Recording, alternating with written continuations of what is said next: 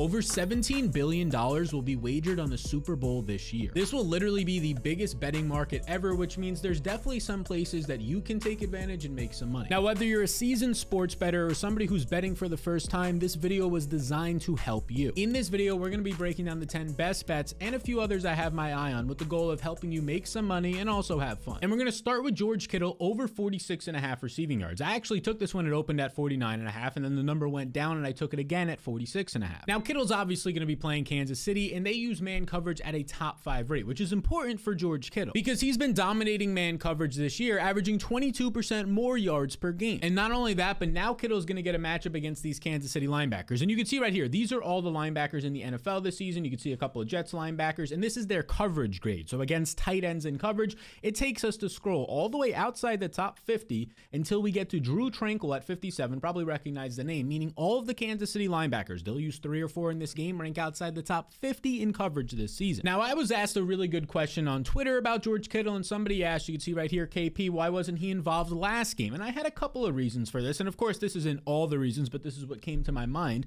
Look, success on the outside in that game for the wide receivers in Debo and Ayuk against some bad Detroit cornerbacks, that's one reason. They were passing more downfield, which was going to Ayuk more since they were trailing. And then the big one right here, you can see the last point, this is just a one-game sample. Sometimes guys have bad games, sometimes it's just not their day, and other guys are having a lot better games, like a Deebo Samuel last week, and that's where you go. It's important to remember that George Kittle was still the #1 tight end in efficiency, ahead of Travis Kelce in the regular season this year. We want his over. And we're also interested now in talking about Christian McCaffrey, and I actually want his under 5 receptions, which taking a McCaffrey under might scare you, but let me explain. Obviously, this dude is the RB GOAT right now, but he's only top 5 receptions in 27% of his games. And the way to attack Kansas City is on the ground. They're actually bottom 5 in rushing defense this season. Plus, we have Deebo Samuel back. He came back last week. You could see he led the team with 8 receptions. And with Deebo back, that's just going to lead to less check down opportunities and overall target share for McCaffrey, like it did last week when, even though they were trailing the entire game, McCaffrey only had 4 catches in the best case scenario when they're trailing, having to throw more. And we can take it further than just this one game. If you look, since he joined the 49ers, Christian McCaffrey, including the postseason, he's played 22 games with Deebo Samuel on the field and averages 4.3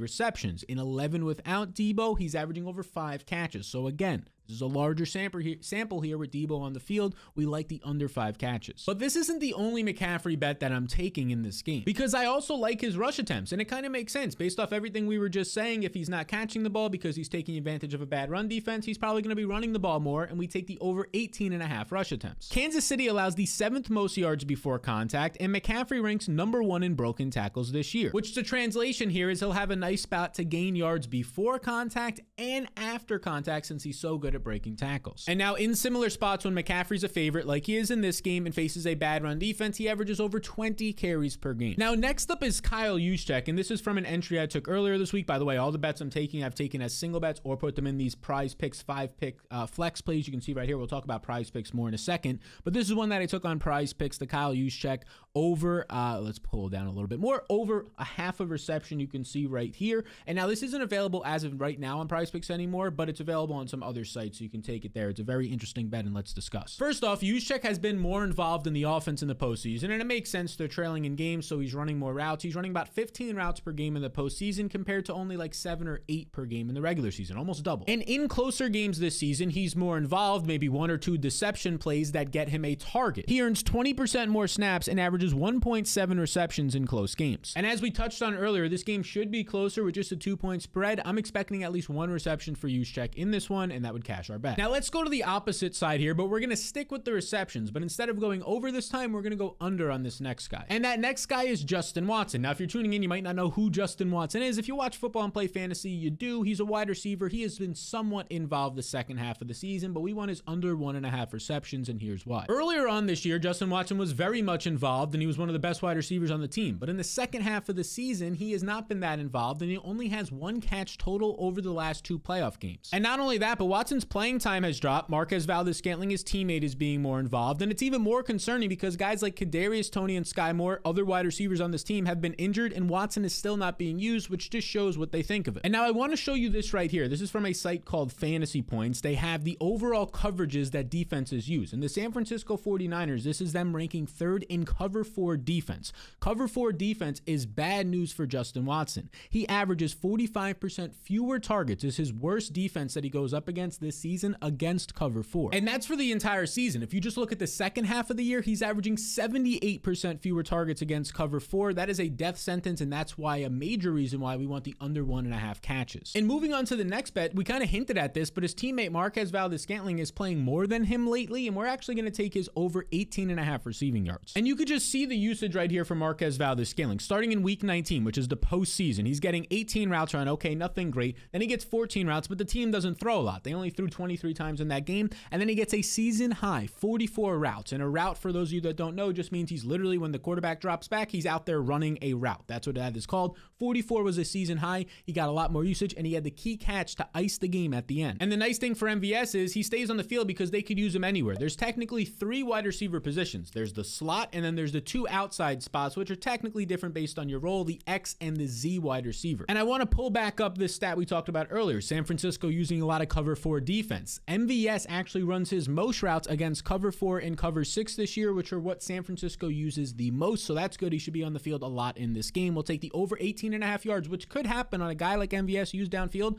could happen on just one target. Now we're going to switch back to the other side of this one, and we're going to start to talk about the quarterbacks. There's a lot of quarterback plays I like. We haven't gotten into any of them yet, but let's start with San Francisco. And their quarterback is Brock Purdy, and we'll look at his rushing yards. And believe it or not, I actually took the under 11.5 rushing yards. It's now moved up to 12.5, so I took it again at 12.5 because that's a nice spot for us. And let's discuss this. If you look at recency bias, a lot of people like to take the over here because Purdy has topped this number in both of the playoff games so far this postseason. But that's a little bit skewed and some recency bias because he has not topped it in the majority of the games this year, and they got down by 16 and 17 in both of those games, which means he was dropping back to pass more in those games, more than usual, which opened up some chances for him to scramble. And now if this game stays close, which is expected to with just a 2-point spread, you're going to see fewer scrambles and rushing yards for Purdy. In similar spots this year of close games, he averages just 7 rushing yards. And one more thing, we'll go back to fantasy points here, and we're looking at man defenses, and you can see Kansas City ranks 6th in using man coverage this year. When you factor in the postseason, they're actually top 5 in the percentage of the time they use man coverage. That's good news for Brock Purdy. He averages 55% more production passing against man coverage, which means he shouldn't have to run all that much if he's getting success in the air. That's one bet for the San Francisco quarterback. And now let's talk about the guy. Patrick Mahomes, probably the best player in the world right now. And this one might scare you and shock you, but I'm going under his 260.5 passing yards. Taking his under last week worked, but that's not the only reason why we want this. Look, don't get it twisted. Patrick Mahomes has been the #1 graded playoff quarterback, and he has 0 turnover-worthy plays. He's been great this postseason yet again. And now he's going to take on a 49ers defense, both their secondary and their pass rush, that has been just average this postseason. However, this line is inflated by about 15 yards, and here's why. The sportsbooks know that everybody at their Super Bowl parties wants to bet the over, especially on the best quarterback in the league in Mahomes. So there's actually, in my opinion, a built-in edge on the under because of this, and then some other factors, including if you look back at Mahomes' stats since December, including the postseason, going back to Christmas Day, he's only averaging 239 passing yards per game because this team is leaning more on the short passing game and, more importantly, the run with Isaiah Pacheco. Even when they haven't been efficient, like last week, he gets over 20 carries when he wasn't efficient. So this is why I want the Mahomes under on his passing yards. And now, actually, let's go back to Brock Purdy. I have one more thing to say. I've actually taken Brock Purdy in a couple of different places at different prices, over a half an interception in this game, and I'll just leave my tweet up to kind of show you why. Purdy has had a roller coaster of a postseason. He's had 5 interceptable passes, which leads the playoffs, and again, he's only played in 2 games, not 3 since they had the bye week, and he's also had 5 big-time throws, which is tied with Mahomes for the playoff eye. So he has been really good at certain points, but it's also been really bad. He's had 3, and maybe even 4, you can argue, dropped interceptions this postseason. And now he faces the #1 postseason secondary in Kansas City, and all 4 of the cornerbacks that they use rank in the top 10 in coverage this postseason. That is not great for Purdy. All right, away from the quarterbacks for a second here, and let's go now back to the wide receivers. Rashee Rice, the #1 receiver for the Kansas City Chiefs, his receptions are set at 6.5, and I actually want the under. Here's why. Look, Rice has been great since about week 12 of the regular season. During this time, he's earned 20% more targets than anybody else on the team, and that's including Travis Kelce. But here's the issue. We go back to fantasy points here, and what you're seeing on the screen right now is yet again San Francisco. They rank 3rd in cover 4, like we talked about earlier, and Rice isn't terrible against cover 4, but he's not great. He earns 30% fewer targets against cover 4, and it's the worst defense that he performs against. Or I should say he performs worst against that type of a defense, and now he takes on the 49ers, who their starting cornerbacks are both top 10 in coverage grades this postseason. So we want the Rice under, and look, I don't think anything's a guaranteed lock. I never try and say that, but this next one I feel pretty pretty confident in saying, yeah, it's probably a lock. And that would be Patrick Mahomes over a half a passing yard. And what you're seeing right here is you might be saying, what does this mean? It's a promotion. Look, they want you to sign up for their site, but when doing that, you get this free play right here.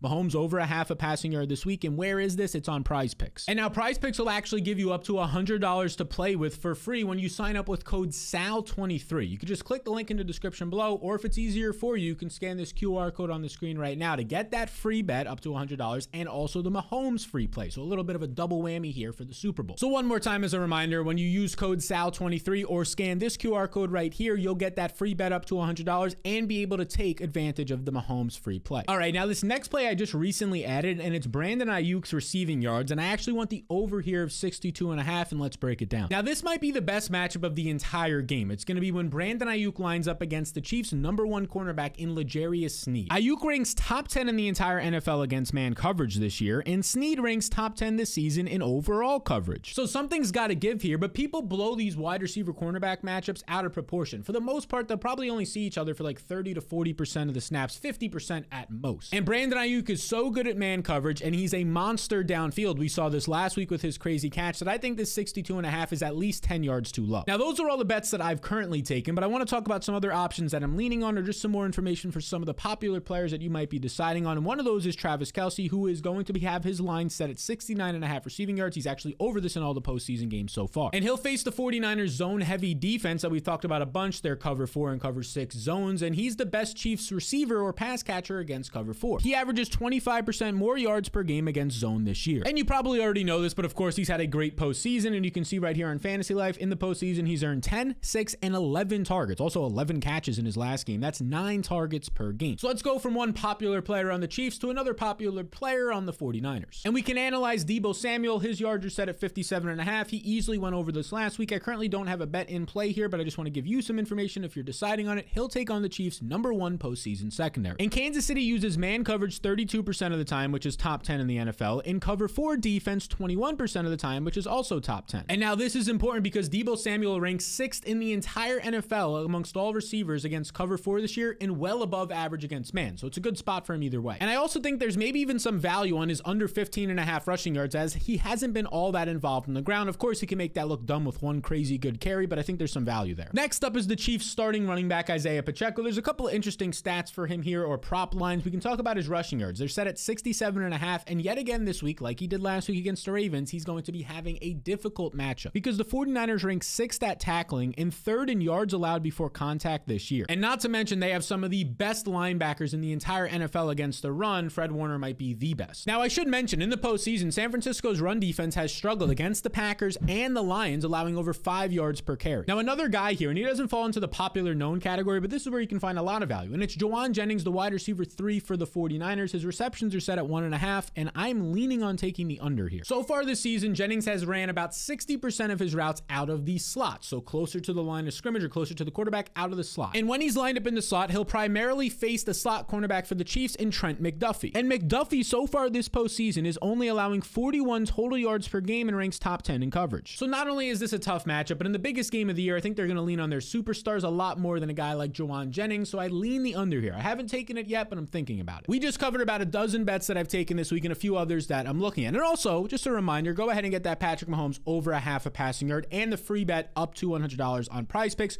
using that code SAL23 or the QR code that's been on the screen right over here. Now, a reminder from the beginning of the video, our goal was to help you make some bets no matter your betting skill level here and have some fun and win some money. That's the ultimate and ideal goal on the Super Bowl. We hope we've done that for you. Best of luck, everybody out there, and enjoy all your Super Bowl parties and the game itself.